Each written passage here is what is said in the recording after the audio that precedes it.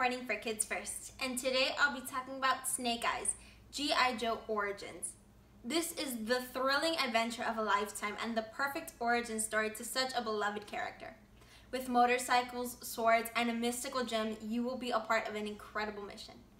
The movie is a spin-off around the character of Snake Eyes, played by Henry Golding. Holding on to his trauma of his father being murdered, Snake Eyes is on the hunt for his father's killer. He trains with the Arashikage clan to become a top ninja. Meanwhile, he makes a deal with some unlikely allies to find his dad's murderer. Snake Eyes, G.I. Joe Origins is an action-packed movie and is not to be missed. The fight scenes are incredibly filmed, using long one-shot takes to capture the film's actors fighting with swords.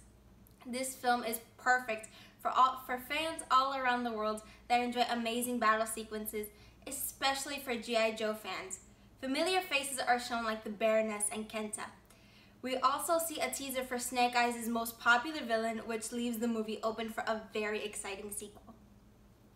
This film is a wonderful origin story telling the tale of Snake Eyes, showing just how he becomes affiliated with the Joes and where he's off to next, while sprinkling some major plot twists. The moral of the story is to trust yourself and always do the right thing.